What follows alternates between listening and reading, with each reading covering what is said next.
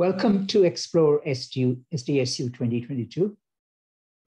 My name is John Abraham. I'm the chair of Mechanical Engineering. Welcome to Mechanical Engineering, Virtual Explore SDSU 2022. I would like to point out that there is an in-person Explore SDSU on April 9th as well. So this is the first of two events. This is virtual, and the next one will be in person on campus. I have written here the Mechanical Engineering website. I hope that in addition to listening to this presentation of mine, that you will be able to go to the website indicated here, just say Mechanical Engineering at SDSU, and you will get to the site and explore the site, because there are a lot of things, important, interesting things that are posted there. The landing page on which you will land is shown here in the picture here. This is our mechatronics team from last year, who actually won a top prize in the competition, which was held here in San Diego.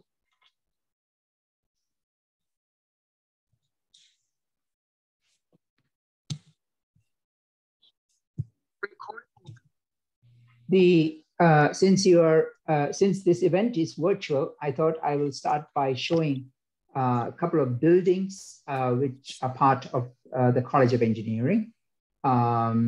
This is our new engineering and interdisciplinary sciences building. There are mechanical engineering labs which are located in these buildings. So hopefully when you come to campus, you will be able to access mechanical engineering.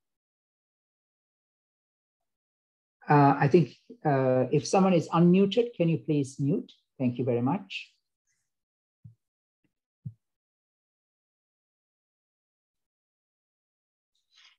So I want to first start by giving a profile of the Mechanical Engineering Department.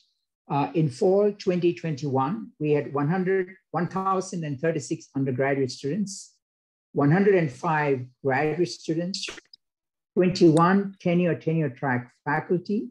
We are expecting to add 3 more faculty in fall 2022. We have, in addition, 10 lecturers. These lecturers are full-time, or rather their primary function is just teaching classes. Many of them are experienced executives from industry and so on. And there are 4 staff members within the department, in addition to 2 dedicated advisors who are in the Center for Student Success in Engineering. Let me talk a bit about the Mechanical Engineering program. So when a freshman enters the Mechanical Engineering program, the freshman is entering what is known as the pre-major part of the program. When the student has cleared in certain critical courses which are necessary for the success of the student in the program, those courses are listed here. Math 150, Calculus 1, Math 151, Calculus 2, Physics 195, 196, so Physics 192, Chemistry, and then any 200 is a Mechanical Engineering course, Statics, with a minimum grade of C, as well as a GPA higher than 2.7. Then the student becomes eligible to transition into the Mechanical Engineering major. Typically, this happens in the second semester of the sophomore year, although there are some who may clear it in the first semester of the sophomore year, and some, for various reasons, may take until the first semester of the junior year. But of course, we would like this transition from pre-major to major to take place as soon as possible after the freshman enrolls in the program. Once the student is in the major, the student can be in either the Mechanical Engineering, regular Mechanical Engineering program, or in the Mechanical Engineering program with a bioengineering emphasis. The degree that is granted once all the requirements are met is the Bachelor of Science in Mechanical Engineering. For those who are majoring in mechanical engineering with bioengineering emphasis, this Bachelor of Science in Mechanical Engineering will also indicate that it's with bioengineering emphasis. There is also an opportunity for undergraduate students to do a 4+1 combined Bachelor of Science in Mechanical Engineering and Master of Science in either Mechanical Engineering or Master of Science in Bioengineering. That is also indicated on this chart. Typically, this will take 5 years. So with this plan, students will start doing their research work maybe in the second semester of the junior year, continue through the senior year.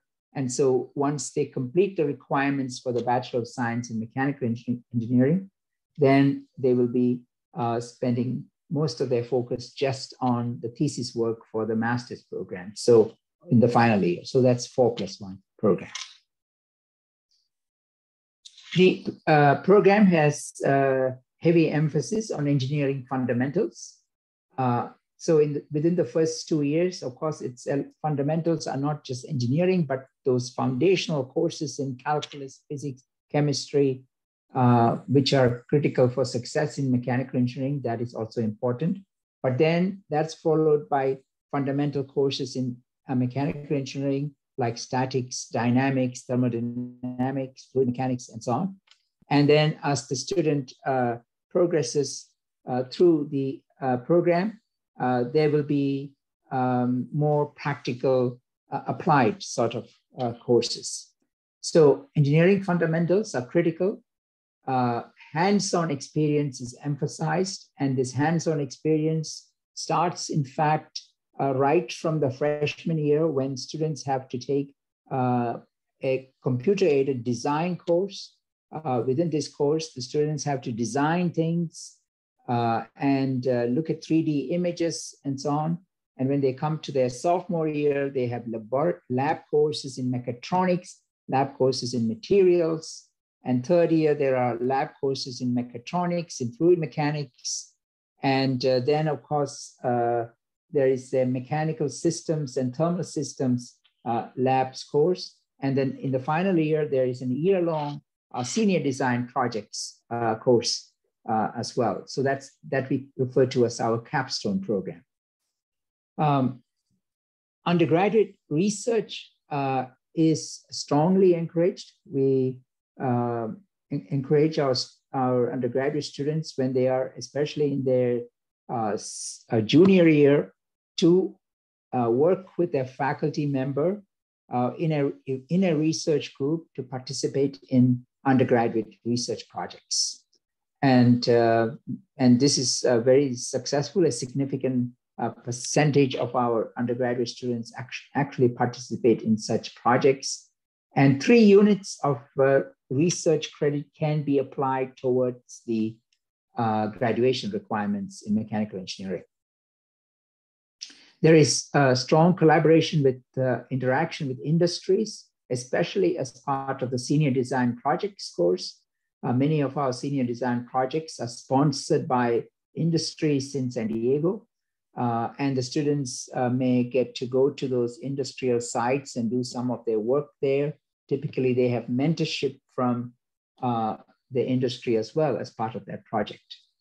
We encourage students to participate in student clubs and organizations. In fact, after my presentation at about 11:30, I have invited the president of the Aztec Electric Racing to make a presentation on their electric racing club. And immediately after his presentation, I have invited Aliza Brunen, who leads a senior design project. It's an exciting piece of work. She will be talking about that with her team. Internships are strongly encouraged.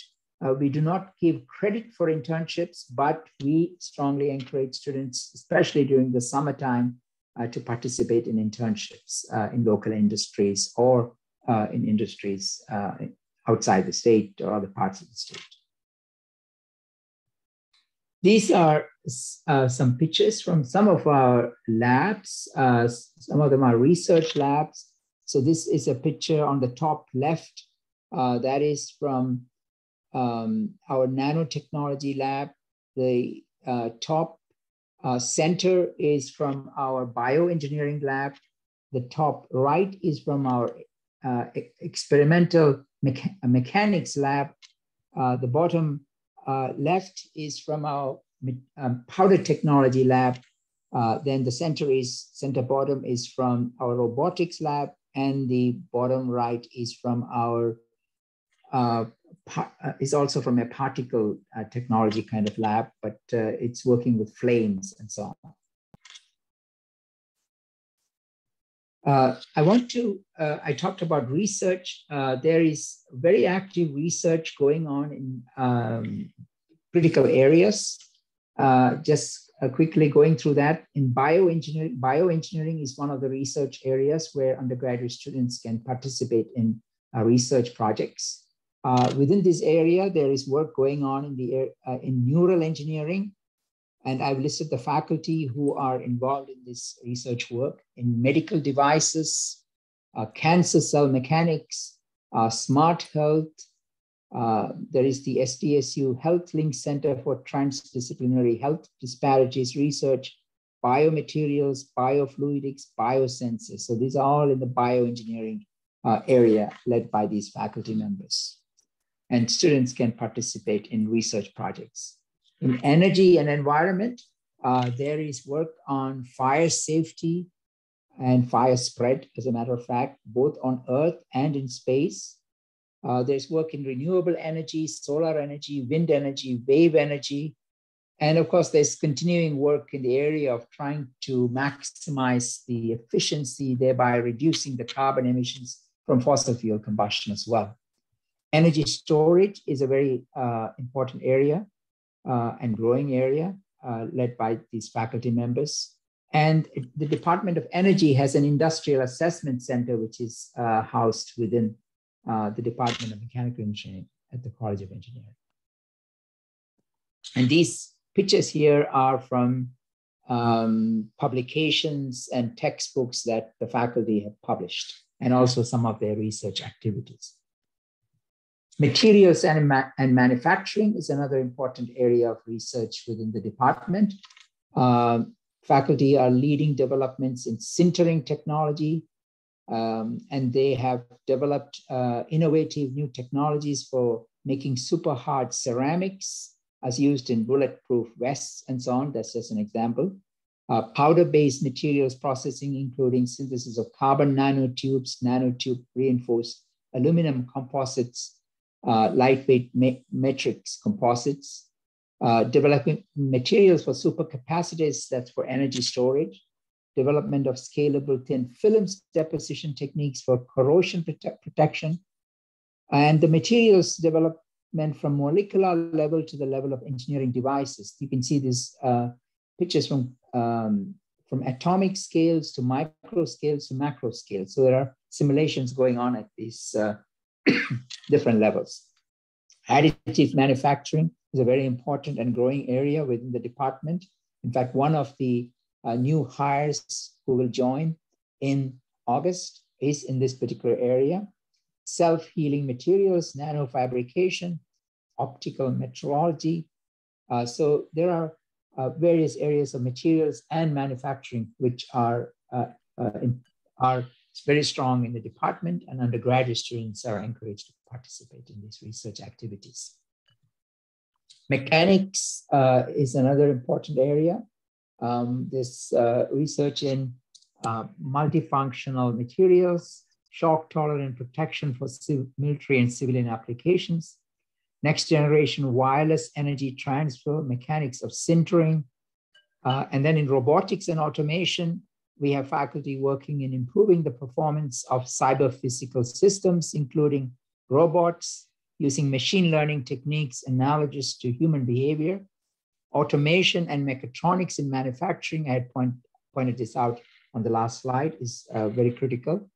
Smart sensors and actuators for integrated systems, including for smart health and so on. And then dynamical systems, cooperative robotics, deep learning, motion planning. So these are all different research areas in these robotics and automation as well.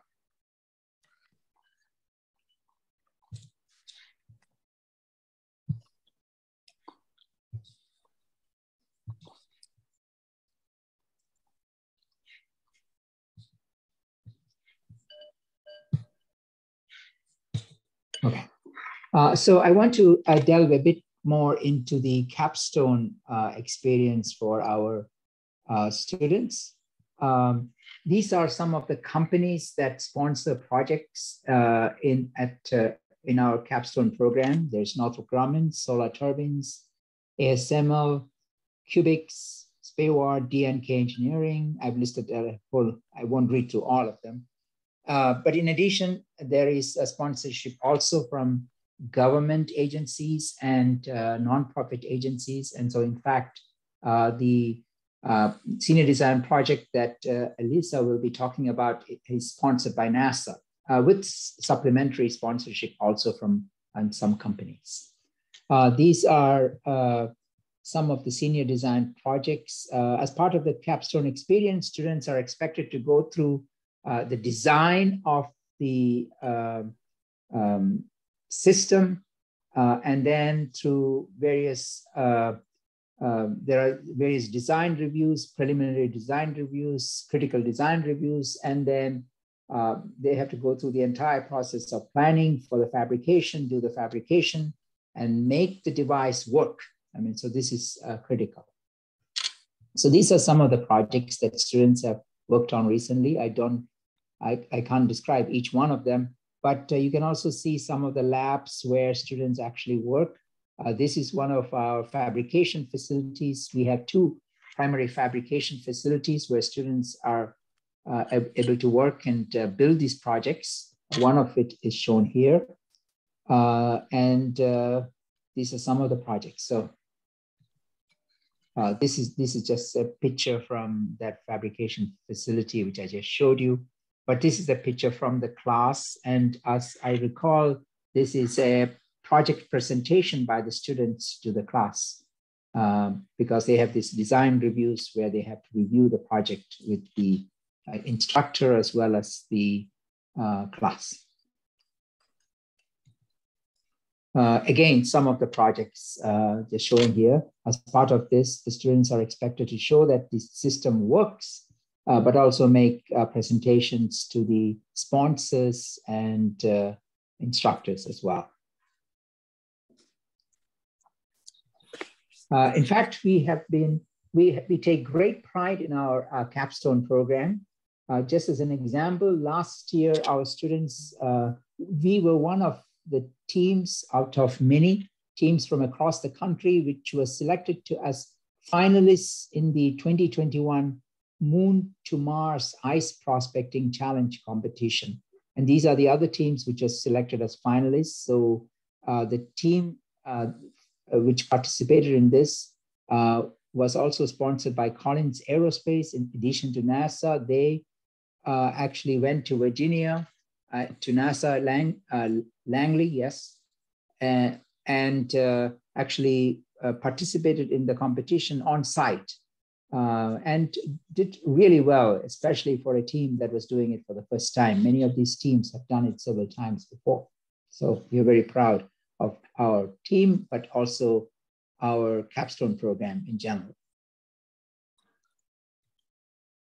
Where do our graduates work? So when students graduate, they go, these are some of the companies where our graduates go for their employment. Northrop Grumman, Dexcom, ASML, and several of these companies sponsor projects in our capstone program. I have some time for questions, so I will pause here for questions for a few minutes before I hand it over to Juan Rojas.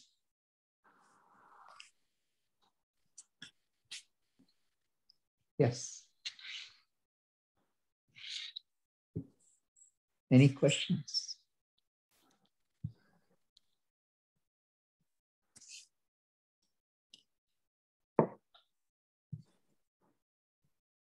can unmute.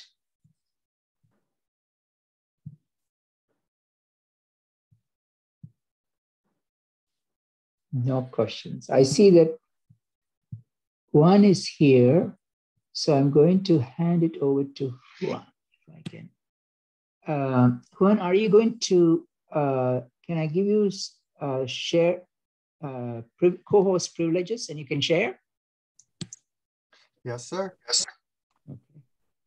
Let me try to get your name here.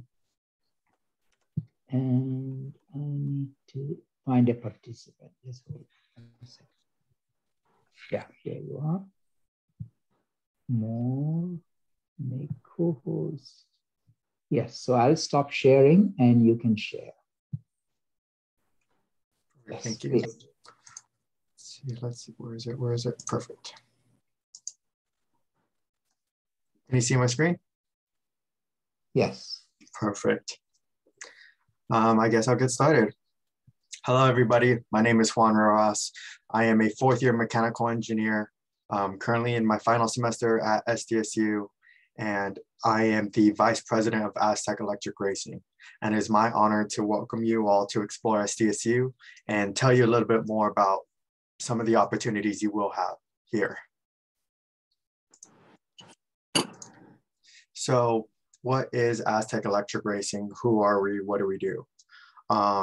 Well, one of the first things to know is that we are part of an international society called the Society of Automotive Engineers. And so we compete as part of the Collegiate Design Series, specifically the electric division. And so what this means is that there are schools from across the world that will design, create, fabricate, test, and bring their cars to a central competition. And we're talking about 75 schools from across the world, from Poland to Germany to the UK, Canada, Mexico, Brazil. They all come to compete, and we are among the competitors. And so this whole electric field, electric division, is a really recent advancement, being created in 2013 when people started recognizing the need for students and engineers with experience with electric vehicles, as you guys can imagine today with Tesla. And so for our competition, it's an annual event, and we are currently on track to compete this year in Michigan in June. So a little bit about the competition itself.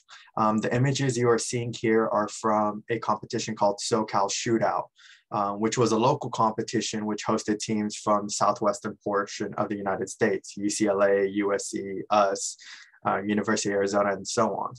And at competition itself, there are several events that we are evaluated on, 3 of which are static and 4 of which are dynamic. The dynamic events mostly pertain to the running of the vehicle. You know, how does your vehicle perform? All of these cars are student designed. So it's really exciting to see how your design, your engineering feats go into creating something so powerful yet so small.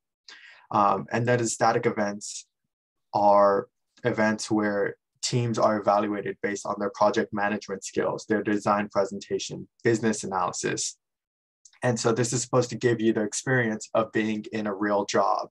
You're not simply gonna be designing something with no cost limit. You will have some real world challenges.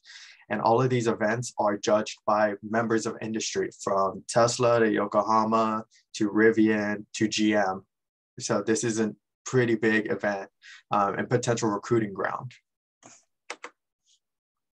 And so what you're seeing on the left side are our current members, our current leads, I should say, from Clint, the president, myself as vice president, Joseph, Kyle, Gabriel, and Daisy. And among us are people from sophomore standing to junior standing to seniors, from mechanical engineers to electrical engineers, computer engineers, and aerospace. So we're really a diverse team that tries to get as many people involved with this project as possible, which is really important because I can testify that when you're at work, or in any field, you're going to be working with people not from your discipline. So it's nice to have those considerations and real world experiences already under your belt. And the image you see on the right is our most recent image of our team, taken this past December. These are all the members that are involved on the team that each have their own role in designing, fabricating, and helping us assemble this vehicle. And we're currently trying to work with the business management and art and design students so that way we can really try to get that interdisciplinary. So it's not just for engineers, but for everyone. So you might meet a couple new people, get some new perspectives. So what do we offer? Well, like I previously mentioned, this is a hands-on project. You will be getting a lot of the engineering experience, a lot of project management, a lot of business management, and not just for something that has been done before. We are still an emerging industry.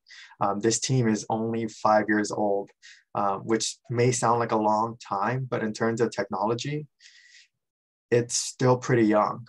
And so, as you can see on the bottom right image, this is straight from the SpaceX website.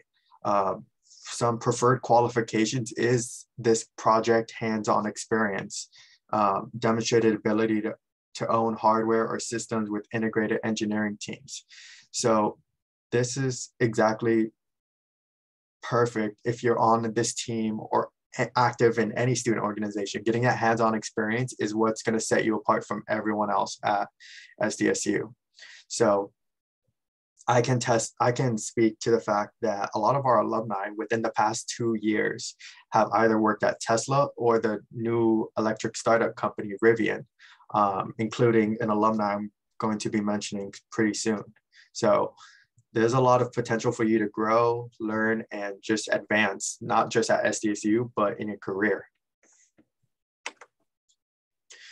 So to kind of go into some of the skills you guys will actually learn, these are skills that you guys can throw on your resume, which when people look for, is definitely going to set you apart. So things such as teamwork, especially people not from your discipline, systems engineering, that top level management understanding of what is your big picture, the system or engineering design, fabrication, analysis, and testing. You guys have the opportunity to design your own components all in 1 year. A majority of our parts, including our circuit boards, our enclosures, the chassis, suspension, all of that is student design, made, and tested ourselves. So there's a lot of opportunity to get your hands and make your mark on this team. But besides those technical skills, we also like to practice some of the soft skills, such as public speaking, because quite frankly, you know, us engineers, it's maybe hard to go out or step out of your comfort zone, but it's going to be very important that you step out of your comfort zone and kind of feel out what you want to do. You know, I've found myself wanting to be in a management position ever since joining the team. I didn't want to do design, I want to do manufacturing. So this is a good place to kind of feel out what you want to do and get some experience while you're doing it. And so this is the alumni I was discussing you, Emily Bitgood. She graduated 2 years ago as part of the class of 2020 with her degree in mechanical engineering. She spent 2 years on the team. And one of the things AER does is we have a or the College of Engineering has a design capstone program. And so AER will typically sponsor programs with Dr. Schaefer, senior design professor, or maybe even ECEs, electrical and computer engineering as well. And so I was personally working with Emily to sponsor her project to design and fabricate the new chassis for the racing team. And not just the chassis itself, but the manufacturing process behind it, which is really innovative. And she told me that through her work on this project, she was able to be employed at Rivian. And her role at Rivian is a chassis design engineer, which played right into her senior design project. And so Emily has gone on to do some pretty amazing things, like take part of the Trans-America Trail Test of Rivian's latest truck. And it was just yesterday that one of the leads, Daisy, she was telling me how she saw a Rivian truck on the road today. So it made me feel like a little warm inside to know that because of Emily's work here, she's gone on to do such great things in the automotive field. But it's not just the automotive field you can go into. We had members going to SpaceX, Northrop Grumman, and just various parts of the United States. So AER is a place that you can grow. And so this here is just an image of our latest car. This is the car we will be using when we get to competition this summer. If you have any questions, feel free to ask, or you can visit our website, aztecelectricracing.com, or send us an email, aztecelectricracing@gmail.com. We're a student-led organization, so please be patient with us, but we will try to do everything we can to get you started, ready to go. Thank you very much, Juan, for that excellent presentation. Thank you. Thank you. I'll pause here for 3 minutes to give Juan a chance to answer any questions you may have.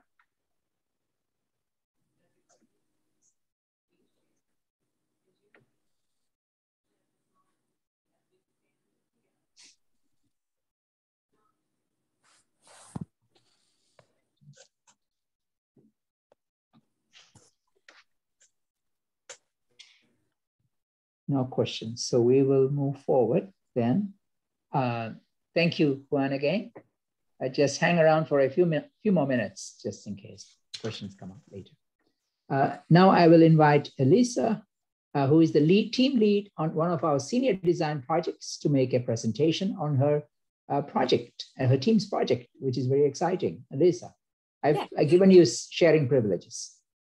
Sounds good. Can everyone see this screen? Yes. Perfect. So as Dr. Abraham has mentioned, one of the big parts of being a student at SDSU also includes our senior design capstone project. So we've been working, thankfully, on probably the coolest project that we've gotten this year, which is a NASA-sponsored project. Going off from what Dr. Abraham said, there was a past team also that had a different kind of challenge. We are specifically looking at the NASA robotic mining competition, also known as Lunabotics. And in this competition, we are team Hades, which stands for Handy Aztec Digging and Extraction System. We are made out of a 5-member mechanical team and 5 team members being electrical and computer engineering students. So going off from that, those 10 members, I'm here joined with 3 others. So me personally, I'm Alicia Brunin. I'm our team lead. I'm a 5th-year mechanical engineering student, but I'm also doing an emphasis in bioengineering. My job as a team lead is doing a lot of organizational stuff and also coordinating with everybody, keeping everybody on track so that we're good to go to the competition. I'm also joined by Sterling and John Paul and Josh, if you guys would like to introduce yourselves. Yeah, my name is Sterling. I'm a 4th-year mechanical engineering student, and I've been the design and research lead for this project this year. Yeah, my name's Josh. Oh, sorry. You didn't do it in order. Yeah, my name's Josh. I'm one of the computer engineers on the team. I'm a 4th-year computer engineering major, and I've been working on control systems for this device. My name is John. I'm a computer engineering, but I'm the ECE lead for the computer end of this project. Basically, kind of in charge and kind of have my hands on everything. So. Exactly. Okay, so what do we actually have to do? So we all know that now with NASA, for example, exploring more the lunar surface in order to then move to the Martian surface, not just only NASA, but also SpaceX and other companies are doing this as well. But in order to actually build a hub in these new environments, we need to be able to use those materials that are local to that environment. For example, we have to build a lunar mining robot that is about to dig through a 30 centimeter layer of BP1 that's roughly a foot. This BP1 layer is a very dusty kind of material. It's very electrostatic, so it gets everywhere. But the problem is that we only want to actually mine for the layer that's below that. That's roughly half a foot. It's very icy. It's very gravel, a lot of rocks, very dense material. So in the competition, we're looking to mine the most amount of icy regolith amongst our competitors. But other factions that we also need to mention here is that we also have to have our robot being at least partially autonomous. That means we basically are hands off and the robot does most of the stuff by itself. And then again, because of the dust and then electrostatic properties, the robot also has to have a dust-free operation as well as being dust-free, having a dust-free design. And before even going to the mining zone, we have to go through obstacles such as craters and boulders, so it needs to be able to navigate through that. So in order to have such a project, we also have to have a good project management plan. So basically in this corner over here, you can see the different parts that we are going through. NASA is giving us a lot of deliverables as well. Same with our capstone senior design class. So one thing that you will get out of this is that you really get an industry-like situation of going through the different steps of a product, being from research to the end of the closeout, but also going through the different parts of the prototyping, the testing, the launch, and the assembly. So this is one of the big things that we would include here. And then on to Sterling with our design. Thank you. Yeah, so as you enter mechanical engineering, and I'm pretty sure most of the engineering disciplines, then you learn how to do 3D modeling using SolidWorks in your first year of education. So that was the program that was used to design this whole assembly, which is, I think, like 480 plus components right now. So there's a very useful skill that you'll learn to use, and that's what a lot of design is where you can create pretty much anything you want in a 3D world. And then later you get to create it and physically bring it to life, which is probably one of the most rewarding parts, or at least the most rewarding part of engineering to me. So yeah, here's our design for this year's NASA Lunabotics robot. So our team spent the first semester designing this, and then in the second semester, which we're currently in right now, then we get into manufacturing this robot. You go to the next slide. Here's another slide to show how our robot's going to move. So some of the design constraints that we had to get around was being able to fit within a certain size parameter that NASA gave us, as well as being able to dig deep enough past that layer of BP1, and then also have some sort of deposition movement where you can dump the gravel after. So it was really fun designing this thing. There are a lot of things to think about, to consider through the whole process, but 3 or 4 years of education, then really challenging tasks become a lot more doable. And you'll also learn how to make drawings.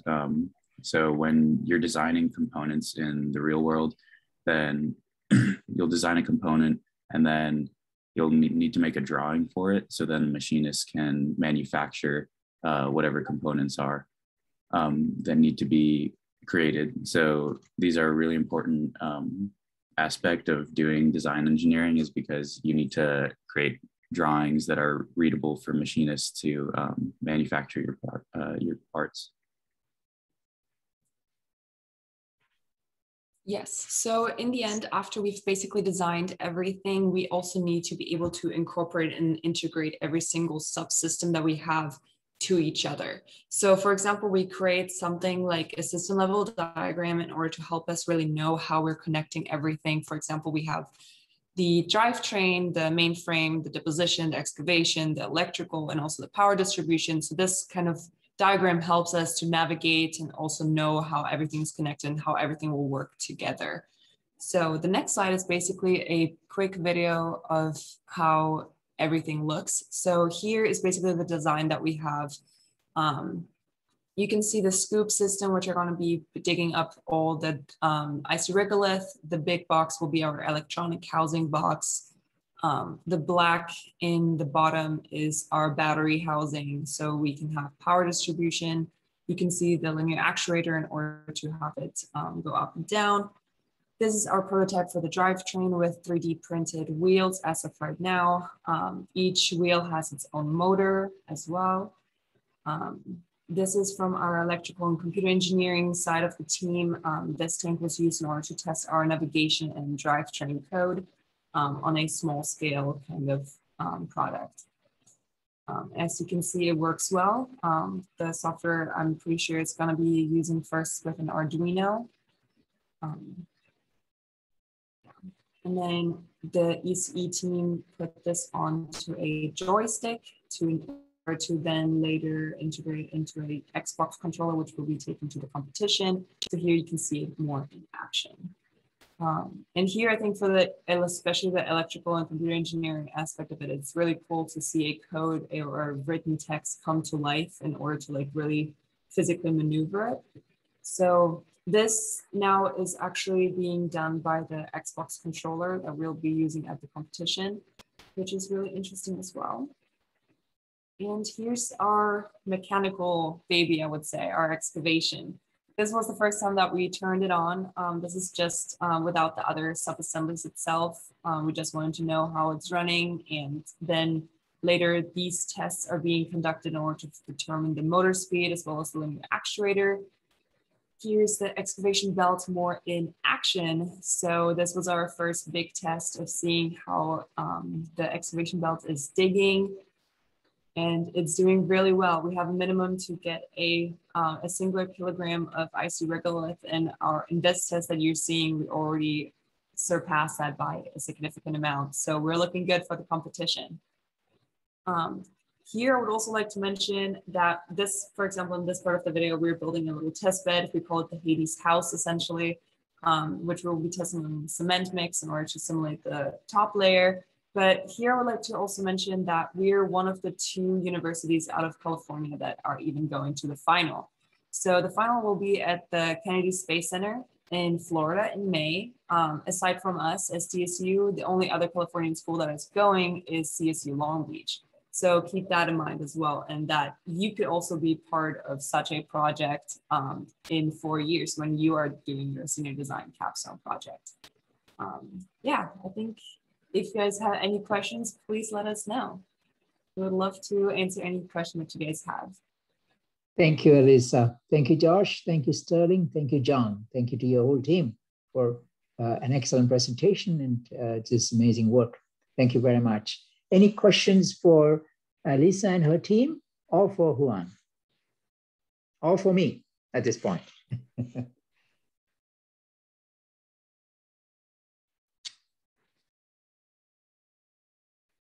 I noticed that Haley Becker from admissions is also attending. So if there are any specific questions related to admissions, you can ask as well. So she will be able to answer those.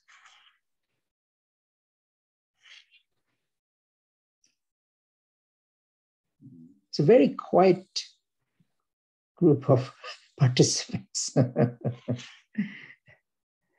No questions.